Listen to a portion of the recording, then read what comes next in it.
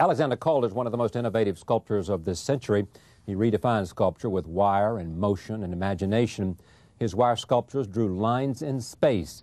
His mobiles brought motion to sculpture. His monumental stabiles introduced unconventional form and materials into public space. This year, the National Gallery of Art in Washington celebrates the centennial of his birth. The exhibit is the first major retrospective of Calder's work since his death in 1976. With us this evening to talk about it, the exhibit's curator, Marla Prather, also Roger Sherman, director and producer of the American Masters Special, Alexander Calder, and Alexander Rower, grandson of Sandy Calder. He collaborated on the exhibition and is the author of Calder Sculpture. I am pleased to have all of them here. Welcome and congratulations. Thank you. And for you, all of you. Tell me about Alexander Calder, your namesake. Well, actually, I'm named after my great-grandfather, right, Alexander Sterling Calder. But we're both called Sandy. Right. Yeah. He was my grandfather. Everybody has a grandfather, and he was just my grandfather. He wasn't some larger-than-life character. He wasn't somebody I revered in that way. He was my grandfather. I spent time with him in the studio, watched him work. He showed me how to use tools and what he was about, and I always made stuff in the studio. And he was always correcting how I held a hammer or something like that for more efficiency. And like that, I'd go to his openings and go to his shows, and his work was always around me. It wasn't something rarefied, something distant. It's always in the house. It's like furniture. And what did he think his contribution was? Oh, he never discussed that. He never talked about his contribution. Well, curators do. What was his contribution, Marla? What was it that we can say best about him? Well, first of all, we use the word mobile every day, and I think we forget that it was a term virtually invented for Calder sculptures that move. Yeah. So it's kind of entered the vernacular in this way, and he gave us an entirely new species of sculpture, the mobile. I mean, no one has really made them since. He made an entirely new form of sculpture that really defied all the rules. What was it to bring together this retrospective? I mean, how difficult, how'd you go about it? How hard was it? Well, I think the big complication with Calder is the enormity of the body of work, because as Sandy has figured out by working on the catalogue raisonné of the entire body, Calder made around 16,000 objects. Now that includes every sketch, every lithograph, and so forth. But still, when you whittle it down to sculpture, there are thousands of objects to deal with. So that was the challenge, was whittling it down and down and down, because he made so much great work that I think the first time we had a rough cut of the show, it was around 600 objects, and the museum told me they wouldn't fit. So. Not that much space here for you. What's the organizing principle? Well, the works really evolved chronologically through the exhibition, but our sense was that in the latter part of the career, once Calder became more of a public sculptor, beginning in the late 1950s, the works obviously become too big to include in galleries per se. And so the larger works are placed outside the museum, throughout the public spaces of the museum. I'm going to go to the end because most people have seen this and most people have thought about this. Just take a look at this. Tell me about this. This is at the end rather than the beginning. Well, that is a standing mobile that is outside the East Building from 1963 called Southern Cross. And it was a special challenge to install that object. It took a full day. And then we discovered, once we placed it on 4th Street at the corner, that it was a kind of wind tunnel, and the thing was spinning around out of control. And so we had to slow it down with washers and so forth. Spinning out of control meaning what? It was moving so fast that it was tangling up on itself. And each day when I would come into the museum, it would be in some sad configuration. And so now it is behaving properly. Now, why is this the first retrospective since he died in '76? We're now 23 years later. It takes that much time to get it together? There have been other shows. There was, for example, a show that toured Europe recently, was in Paris a couple of years ago. There's always a Calder show somewhere. Yeah, but I like think a Picasso show somewhere. There is always, as Sandy knows, he's constantly busy with Calder shows somewhere. But this is the first important American retrospective since the death. And it will be at the National Gallery for how long? Until July 12th. And then goes? To the San Francisco Museum of Modern Art. And if you don't get to see it, you get to see your film. Why do an American Masters about Alexander Calder? Besides that he invented an art form? Yeah, well, that's well, that's just a small reason. Are there others? Well, I think he's the ideal subject for a film. The art form is? The mobile. Okay. He also invented wire sculpture, which a lot of people don't know. He also changed the face of public sculpture as we know it today and laid the groundwork for a whole generation and now maybe 2 generations of monumental artists. But his work is about movement, and so he's ideal in portraying. He's also a wonderful character. The foundation and the archive is extensive. There were 60-odd films. He's thousands and thousands of photographs. First found fame when he went to Paris? Yeah. Tension. Yeah, in the late 20s. We're going to see the film of the circus that he would do. Tell us about it. Well, when he arrived in Paris in the fall of 26, he started making these little figures which would perform. They were kinetic, actually. And he made a series of performances which then evolved into a great circus.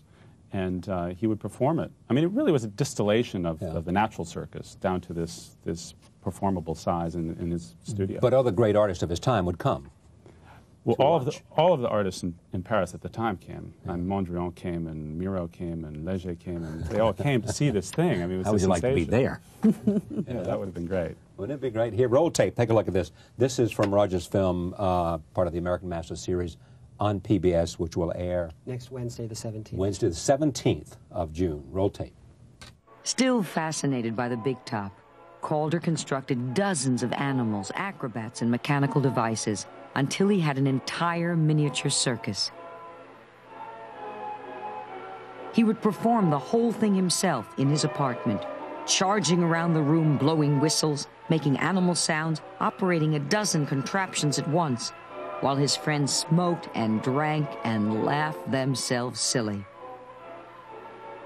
Before long, these uproarious evenings became the hot night out in Paris. Cocteau and Mondrian came, Joan Miro, Fernand Léger, Man Ray, Jean Alp all came to Calder's circus. He would go on performing it from time to time for decades to come. Mesdames, Messieurs, je vous présente le cycle.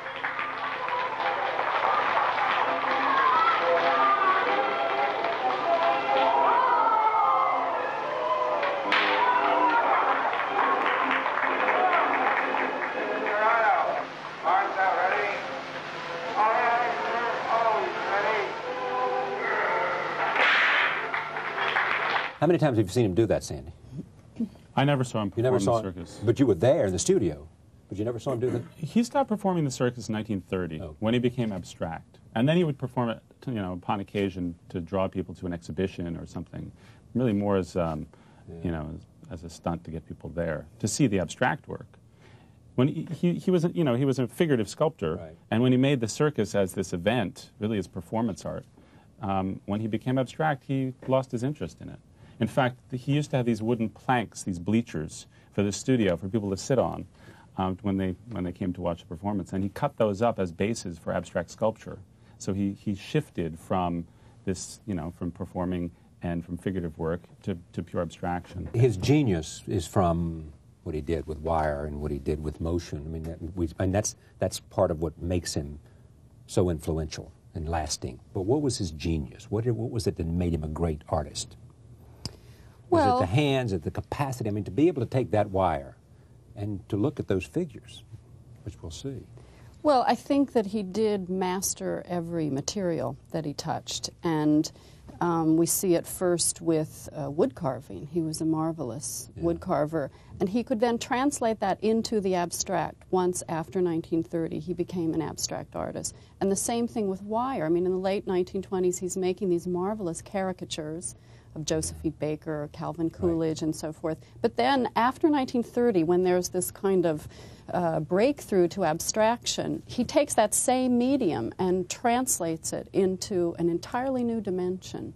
But always the material is mastered, I think, by Calder. He had a kind of facility with his hands as a draftsman, as a manipulator of wire, as a carver of wood. He even made bronze. There are very few media that he didn't tackle, actually. And he never stopped pushing. I mean, you look at the wire sculptures, and they're all different. They really portray the people that they are of. And you look at the mobiles, and I've gotten to see not as many as these folks, but hundreds. And each one has something new and different and intriguing about it. Wonderful. Where did this fascination with motion come, and this use of motion? Well, you can see it in your first picture that you've got a duck. Right. He made it in 1909 when he was 11 years old, and it's kinetic. You tap the tail and it rocks on its belly. Wow. It's his first kinetic work that we've been able to document. But and the circus is kinetic. I mean, everything has some sort of kinetic aspect. And he always wanted to work in multidimensional. Yeah. It seems that way. I mean, when he committed to being an artist, he was a painter. He studied painting. He never studied sculpture. And then he blossomed. You know, his father was a sculptor, so it was natural for him to become a sculptor, I think. Was there a point which he made the transition because of something? Not that I'm aware of. Yeah. I mean, in Paris, he was painting and he was making sculpture. All right, in this clip, you see the relationship between abstraction and motion over footage of some of the mobiles, and Marla's provides some of the voiceover in this sequence along with the narrator. Roll tape. Einstein himself came to a Calder show, and he stood transfixed for 40 minutes through an entire movement cycle of a piece called A Universe.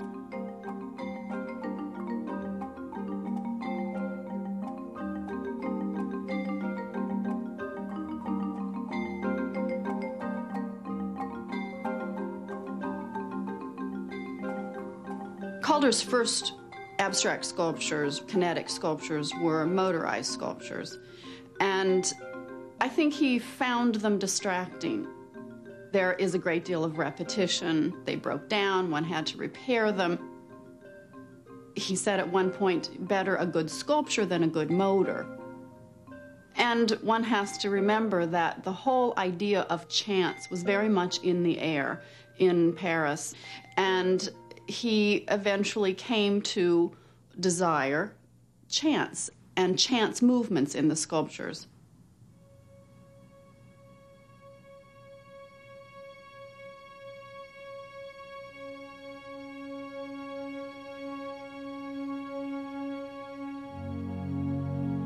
With the joining of pure abstraction and random motion, Calder's art took flight.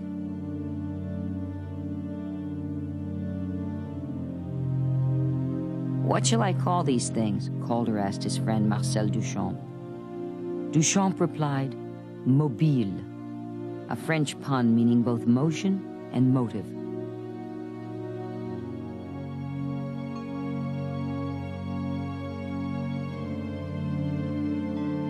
Until Alexander Calder invented it, the mobile had never existed.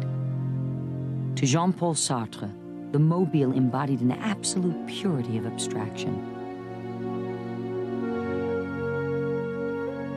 A mobile is a little private celebration, he wrote, an object defined by its movement and having no other existence. A mobile does not suggest anything. It captures genuine living movements and shapes them. Mobiles have no meaning. They make you think of nothing but themselves. They are, that is all.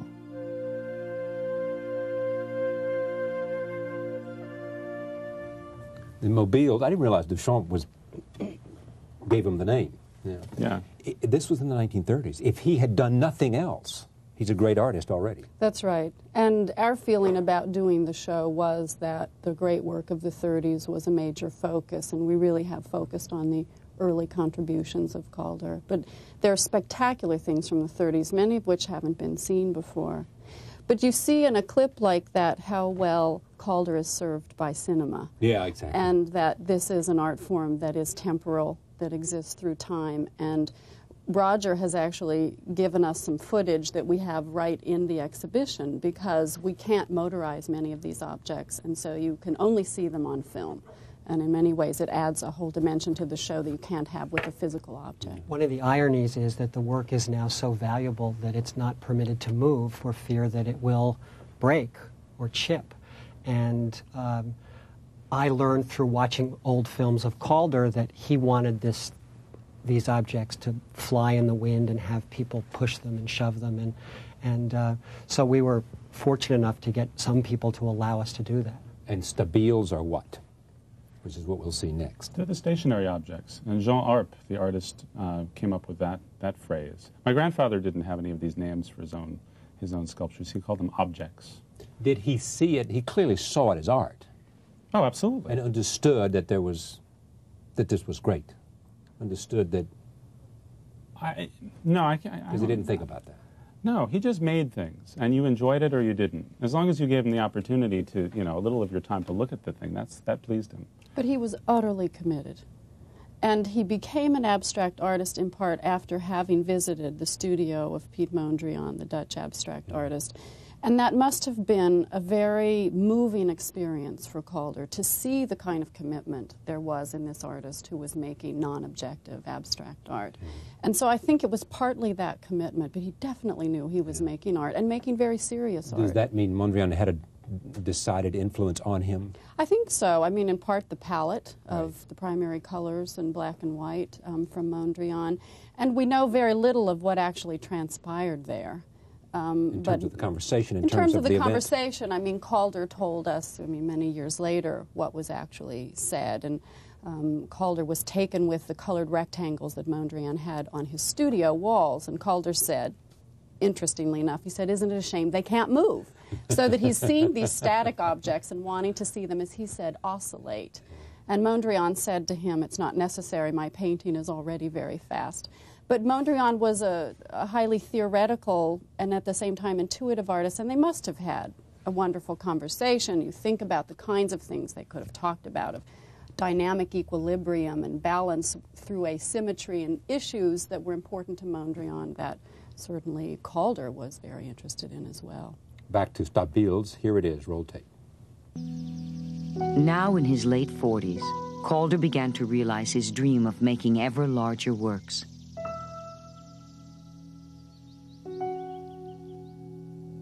Punning on Duchamp's pun, mobile, Jean Alp had dubbed Calder's non-moving sculptures stabiles. Nothing like these immense abstract monuments of bolted steel had ever been seen before.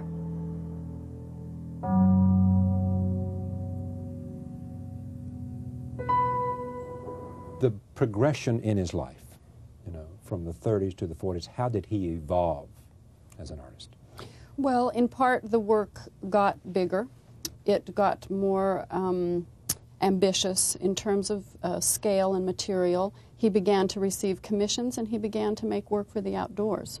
And that, as I said, began to happen in the late 1950s. And so from then on, there was really a new career with these public commissions. But he was motivated to do that because it just, the evolution of an artist is to think bigger, larger ambition, bigger canvas, or because somehow outdoors, the elements, what? Well, he actually made sculpture for the outdoors very early on after becoming an abstract artist, and we have some of those early examples in the show. But I think it was particularly the post-war building boom in this country in the 1950s and on into the 60s with international style buildings that had grand plazas, urban spaces. And Calder was always regarded as a very friendly monumental artist, and his red stabiles and black stabiles were the perfect kind of curvilinear antidote in a way to the rectilinear forms of these new buildings. Brendan Gill calls him a savior of urban renewal. These boxes, these concrete boxes that you had to put a beautiful Calder in them to soften it. Let me just talk briefly about these slides. Andy? That's called Black Beast. It's from 1940. It's one of the very earliest stabiles as we know them today. He really intended that piece that could be any size. Yeah. And it's about, 9 feet high or something like that. It's normally in storage. It hasn't been seen for the last 50 years. Why?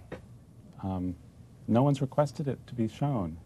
And the family has just had it, and no curator came along and said, "I want to see that."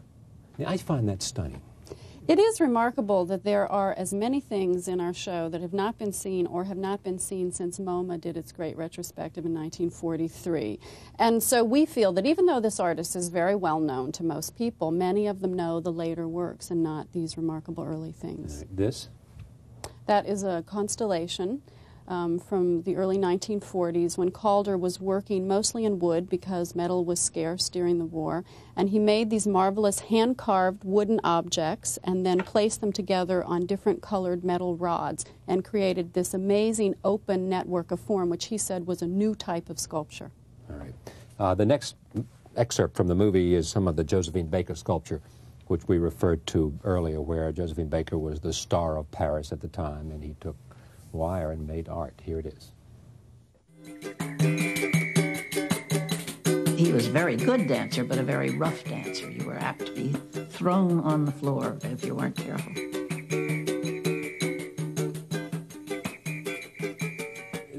This is an outtake from a Herbert Motter film, which just came, that Sandy gave me piles of 16mm film. Did you know what you were giving? You'd seen it all? Or? Yeah, I've been through it. But it had been adhesive taped together, and we respliced it and said, my gosh, look at this, and there's quite a few things that no one's ever seen.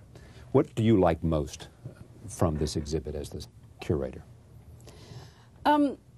Well, it was a special challenge to deal with kinetic objects, and that was the greatest delight and surprise, because a static Calder, when it's in a case, when it's in a crate, and it comes in and flat and it's lifeless, and then you watch it take wing, as our art handlers would take these things out and hang them, and sometimes it would take 7 people to hold on. It was like choreography. And that sense of discovery of these works was magical, absolutely enchanting, and I think that's the effect of the show.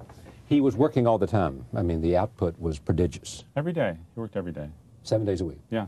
In the studio? Yeah, he'd get up, he'd have his hard-boiled egg, he'd go to work, and then he'd work in the studio, he'd have lunch, go back to the studio, and have dinner every day. Yeah. What's the most interesting thing about the film for you? Other than filming the kinetic energy that you can do, which was fantastic and difficult, because it would never do what you wanted to do. You would look through the camera, say, okay, yes, and then say, roll camera, and it wouldn't do that, so you'd have to chase it around. I think the most interesting thing is to find out about this man that I really didn't know about, that I thought that I knew. And I think that's a comment that I keep getting. Find out what? Find out that he invented the mobile, that it did not exist before him, that it didn't come from ancient Rome or ancient Greece, and every childhood, child's crib it comes from. That he kept pushing his form and never stopped, from single line drawing to wire sculpture to the mobiles. This is? Sandy? That's the International Mobile from 1949. And there he's installing it in Philadelphia. That took, let's see, 5 men on hydraulic lifts in the National Gallery, about 5 hours to put together. And then we had it hanging, and Sandy, who was late that day, came in and said, wrong. You've got it put together wrong. So up they went back on their hydraulic lifts. Never to let you come back. Because he had both the documents, he had drawings, but he also knows these things like the back of his hand. And so we had to reverse the elements, and voila, it all seemed to flow more What was the last show you did comfortably. before this? You? Willem de Kooning. That's what I thought, de Kooning. So this is a long way from de Kooning. And what's next? Right now we're working on a sculpture garden for the National Gallery. So again, 3 dimensions. We're opening a whole new garden next year outdoors. And you just did a monumental book that's soon going to be out, which is what? The History of Modern Art. Which is Oh, just that, huh? In your spare time, I'll just write The History of Modern Art. Roll tape, we will see some of the larger works, Alexander Calder, on exhibition, not all of these, on exhibition at the National Gallery in Washington until September, at which time it goes to San Francisco. Roll tape. For the Italian hill town of Spoleto and its Festival of the Arts in 1962, he made his biggest stabile yet, Teo di Lapio, 60 feet high.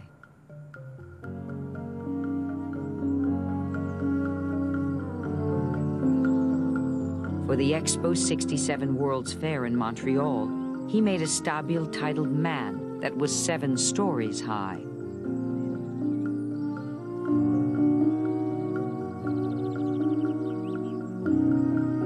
In a way, Alexander Calder had taken on the role of his father and grandfather, acclaimed author of big, grand, crowd-pleasing public statuary. But these were a very different kind of statue.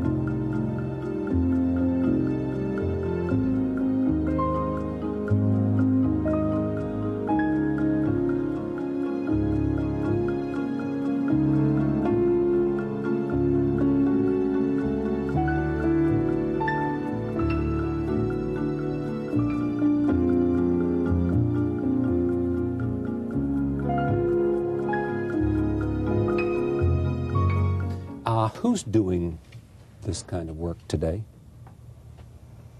Well, no one is doing this kind of work because you can't make a mobile and have it be much of anything but a ripoff of Calder. Yeah, exactly. It's very hard to emulate Calder, although he has had some followers. There's a wonderful artist named George Rickey who introduced kineticism in a very different way, but I think is part of Calder's legacy. But in a way, I see Calder's legacy much broader. And the whole notion that we have, that we accept, that contemporary art can exist as performance art, like the circus, as art that is temporal, that involves theatricality, movement, video, all the kinds of wildly expansive aspects of contemporary art that have become sort of everyday to us now, I think Calder in part contributed to. You hoped that people who go to the National Gallery will get what out of the experience? Well, it's a wonderfully popular show. I mean, what's fantastic so is... don't show up at the National Gallery because you can't get in. No, you can get in. It's free. It's you can get in. Gallery. No admission charge. Yeah, but it's both just popular for people who've never heard of Calder and don't even know the work, but also for curators and critics and scholars who think they know the work.